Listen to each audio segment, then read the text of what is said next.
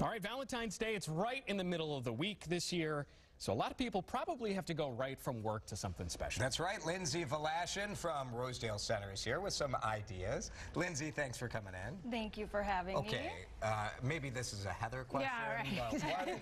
What's the big deal? Why can't you wear what you wore to work? Well, that's boring. And you're on a Valentine's Day. You want to glam it up for Valentine's Day. All right. I mean, guys do have it easier. You've got the suit, you can take the tie off, you're good Jason, to go, right? you know this one. Come on, Jason. I know, I'm just asking. Old married guy has no... Oh, no game. Well, the key is finding something that's appropriate for work, but also that you can glam up for the night. So, all right. Yeah, so here we have two models, and like I said, the most important part is finding a good base. So we found this perfect little black dress from Banana Republic. Has some great detailing with a bow on the top. A little bit of interesting detail, good length for work as well.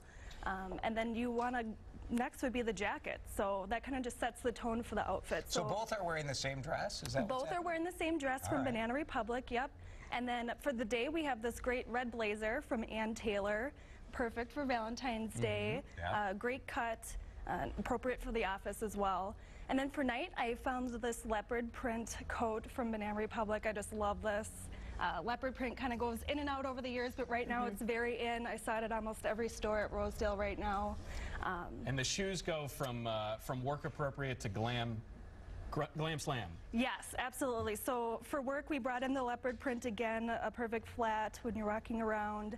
And then for night, we really glammed it up with those velvet red booties from Herberger's. Those are a lot of fun, good detailing, and the shoes kind of are an easy switch that you can do from day to night. I love those shoes. Yeah. I really do. I love all the red, too. Yes. I mean, isn't red sort of the key to Valentine? You have to wear some red there. So then, fun to do it with the shoes. Oh, yeah.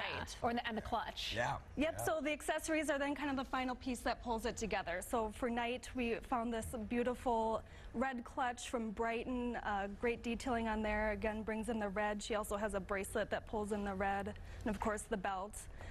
And then for day, we did do kind of a little bit of a larger tote. You can throw all your stuff in there. Yep, makes it easy. Perfect. Yeah, and then hair and makeup, you know, you can kind of take the hair down if you have time, throw some curls in there. Boom. The red lip. Not every Valentine's needs a guy involved to be fun. What about like a ladies' night out? Yeah, I mean, something like I'm wearing is very fun. If you have a little more of a laid-back office, this could be something that you could wear to both, and then glam it up with some more accessories. Cool. Yeah. Very good. All of it at Rosedale Center? All of it at Rosedale Center. Thanks, Lindsay. Yeah. We appreciate it. Thank you, ladies. You both look great. Very nice.